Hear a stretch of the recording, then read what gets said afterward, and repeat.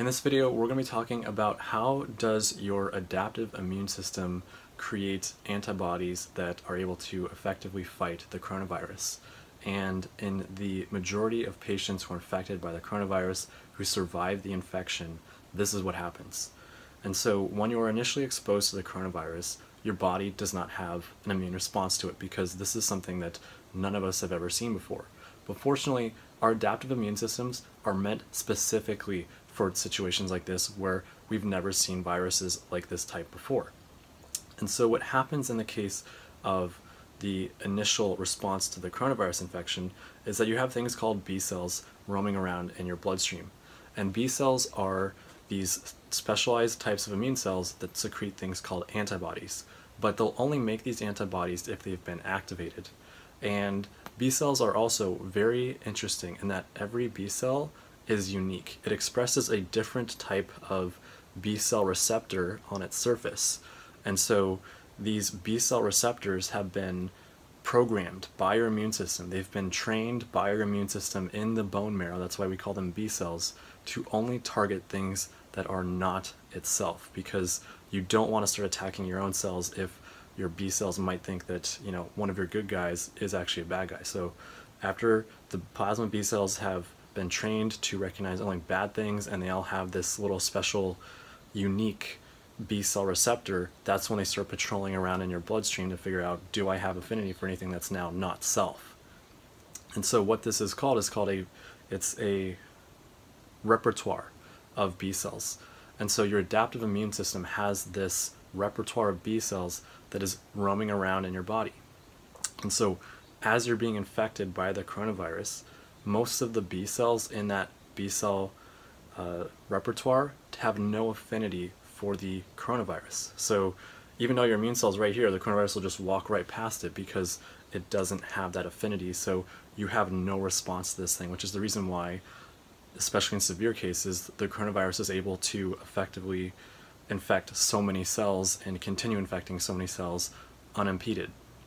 And so eventually what happens though is that there is some B cell that has the right B cell receptor on it that will have a binding affinity for the coronavirus. And so when this event happens, this B cell will become activated and it will recognize that there's now this bad guy and I have a B cell receptor that can actually link and bind to this bad guy. And so what's going to happen to this point is this B cell is going to start dividing rapidly because it recognizes that, you know, there's this bad guy present, so I'm going to make more copies of myself. You know, 1 becomes 2, 2 becomes 4, and now we've got a lot of B cells in our bloodstream that have been activated and have affinity for the coronavirus, and they're going to start making antibodies that are specific for the coronavirus. And antibodies that are made by these B cells have two functions. The first function is to, number one, stick onto the part of the coronavirus that would otherwise be able to infect one of your cells. So this is physically blocking the coronaviruses that are in your bloodstream from being able to infect cells, but also make it very obvious that this is a bad guy, because other cells in your immune system, specifically macrophages or white blood cells, are able to see these antibodies, and when they do, they're able to say, okay, you're clearly a bad guy, so I'm just going to eat you and get you out of here.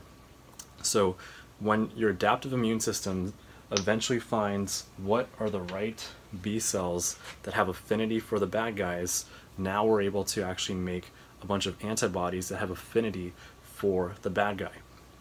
And this is the story that's happening in everyone who has that immune response that is able to help them survive infection by the coronavirus.